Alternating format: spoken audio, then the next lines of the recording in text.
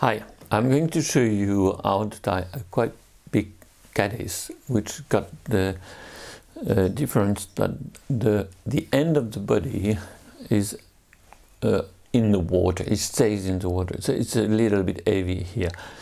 The name of the pattern is MP54, and you can see here all the material required to tie this pattern and all the tools required.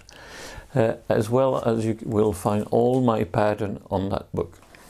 Okay, so let's start. First of all, you start by tying the tying thread, wrapping the tying thread around the hook, and you go in the beginning of the curve, quite deep. You use first that light olive color, which I call jaune sale, dirty yellow. Second, in order to make it a little bit heavy, use a little bit of tinsel that you're going to put right next to the feather, like this. You bring it as well close to the beginning of the bend of the hook. Then you use your plier in order to use the CDC around the hook shank, and you twist and wrap around the hook shank that way. I'm not going to go all around the body, but it is just a tag like this. Then you stop it. You secure the feather, and then you secure the thread. Then you cut the excess. You cut the excess of fibers, and then you use the tinsel in order to make it a little bit heavier at the beginning of the bend, like this, and that's it. Yes. So it increases the illusion of the segmentation, but it also increases the weight, which is what I want, because I want this section being constantly in the water as well. Okay, now you choose one of those dark feather to make the body, and as it is a caddis, do not hesitate to make it quite thick, like this. Now you use the hackle plier, trim the excess of the feather, and start to wrap around the hook shank like this, in the continuity of the body you started. Okay, leave a small space because we do have to put wings and the thorax afterwards. So one more time, few wraps to secure the thread.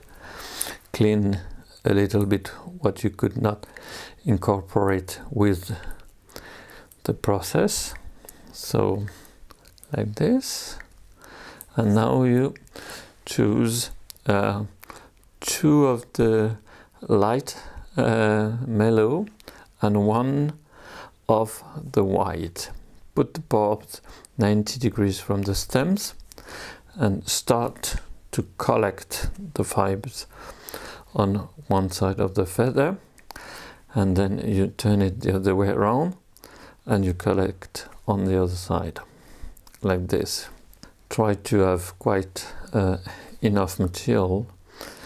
I like very much that color because you can see it from very far away when you're fishing. So once again, it's light mellow and white. Two of the light mellow and one of the white. So fix it like this. Control that it is all around 180 degrees.